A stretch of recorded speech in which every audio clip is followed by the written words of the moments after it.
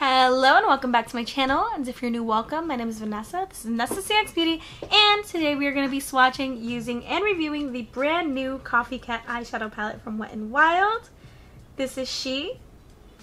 She features 16 shades and retails for $9, so that is definitely a deal. And the best part about this eyeshadow palette is that it smells like espresso. Espresso is an acquired taste or smell, and I love that scent because it reminds me of when I used to work at Starbucks. But if you like the scent of espresso, you will like the scent of this eyeshadow palette. So yeah, but this did come out with its sister, Ice Cream Bee. I will be recording this video tomorrow, but today we're going to be focusing on the Coffee Cat because it caught my eye more. And yeah, if you're interested in seeing how this eyeshadow palette performs, just continue watching.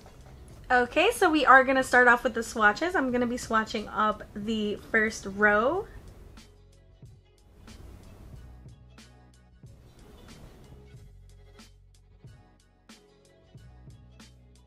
Moving on to the second row.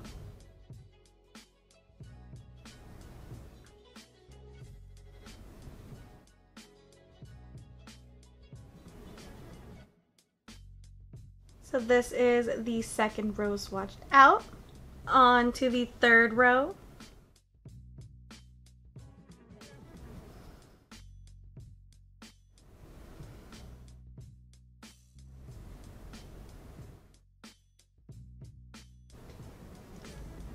And that is the entire third row. On to the final row.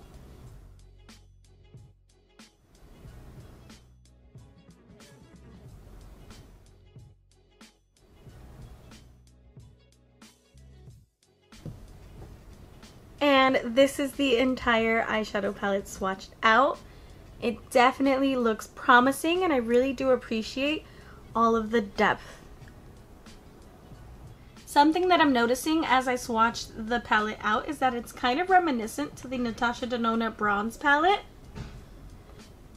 But now that we've seen them all swatched out, let's start using it on the eyes. So I have my P. Louise eye base all over my eye. And we're gonna dig into free refills with my Morphe JS9 brush and place this all over the crease. Oh, hello. I do like this brown.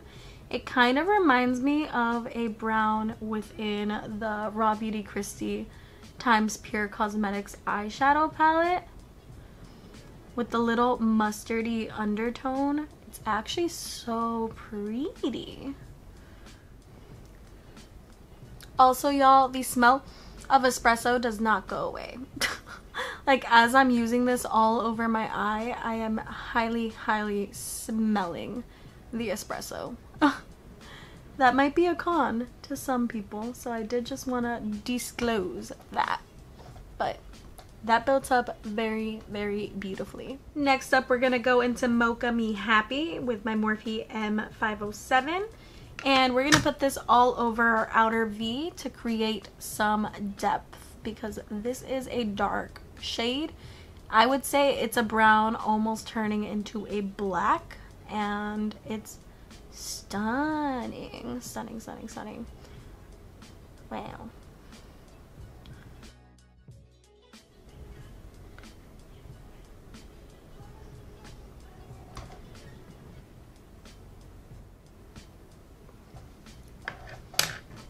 Going back in with my JS9 with no extra product. I'm just going to be blending those two shades into one another so there's no harsh lines in between them before we cut our crease. And now it's time to cut the crease with the P. Louise eye base and my Alamar packing brush.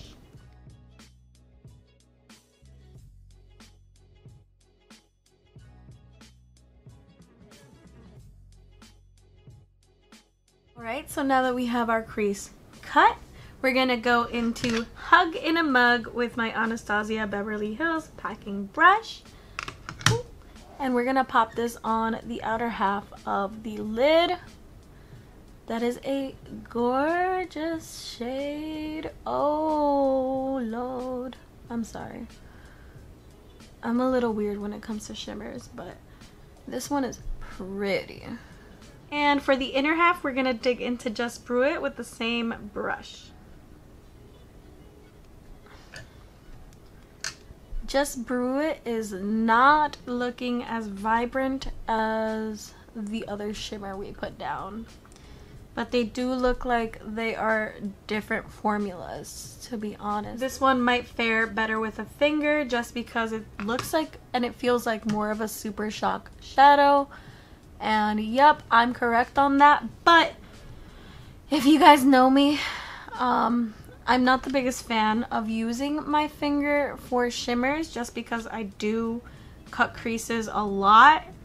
So if you do not mind using your finger for this shimmer, then this might be the palette for you.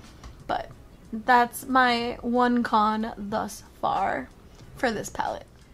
Okay, so I just touched the other two shimmers that I didn't use today, and it looks like this shimmer right here is the same formula as this shimmer, and then this shimmer right here is the same formula as this one. So these two are more soft and Super Shock shadowy, while these two are powders and true like actual shimmers.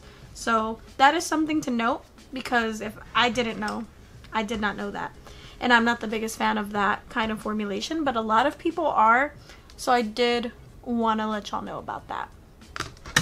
But this is what we have thus far. I'm going to finish the other eye. I'm going to finish up the rest of my face. And then we're going to do the lower lash line together. And then talk about final thoughts. Okay, so we are back for the lower lash line. We're going to go into Espresso Yourself with my Morphe M507. And we're just going to blow this out on the lower lash line, because it is such a pretty shade. And then on the inner portion, we're gonna go into Rise and Grind, and we're just gonna pack that in there to create the illusion that we like slept for 8 hours, because I definitely haven't been. I don't know what's up with my sleep schedule, but my under eyes need a lot of help as of recent. So this just helps open up your eyes more, and this helps me because I do put a lot of black around my eyes, and my eyes are already small, so this helps it look a little bit bigger and not necessarily as tiny. But this completes the look with the Coffee Cat eyeshadow palette from Wet n Wild.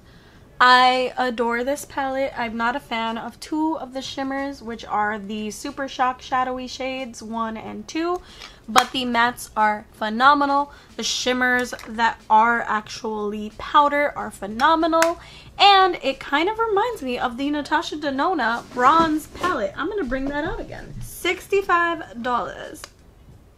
$9. I mean, there's slight variations, but I feel like they're comparable.